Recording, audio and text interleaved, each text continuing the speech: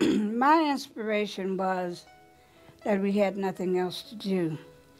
And see, I was born in South Carolina, and this is all we had to do. We didn't know anything about any other sports.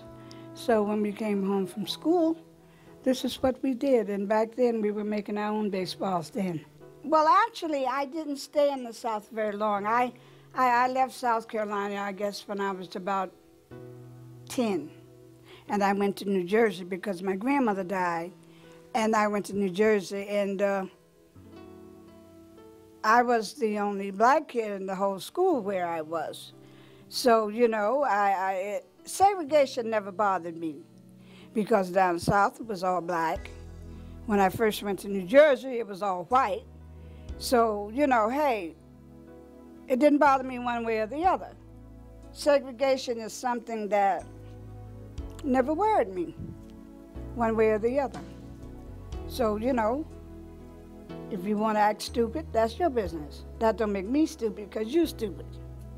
Oh, well, one, Mr. Robinson, Mr. Campanella, Hank Aaron, who played with me. And there's one gentleman that I miss dearly, who was very dear to me, was Mr. Buck O'Neill.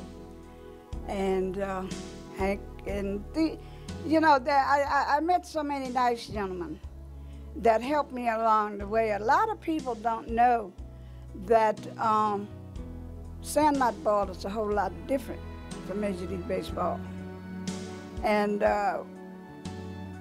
for them to be that kind to help me, I was very pleased with that. And in fact, I was thankful.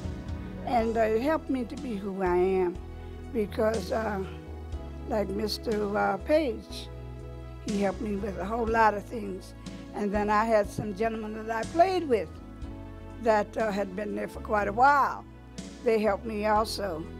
So it was good, and knowing I was good enough to be there, and everything that they were teaching me, I wanted to learn because I wanted to be the best of whatever that I was going to do.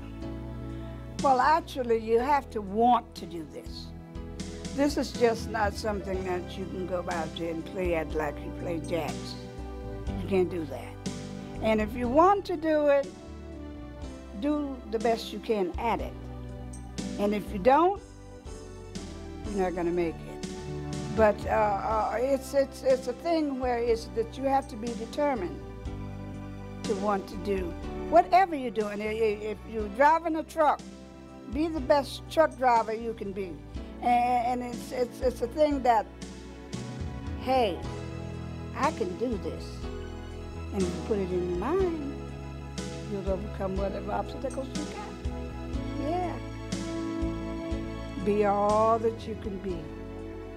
And try as hard as you can to be that. And be the best that you can be. Wherever, whatever. And if you don't make it the first time, try again. That's if you want to do it.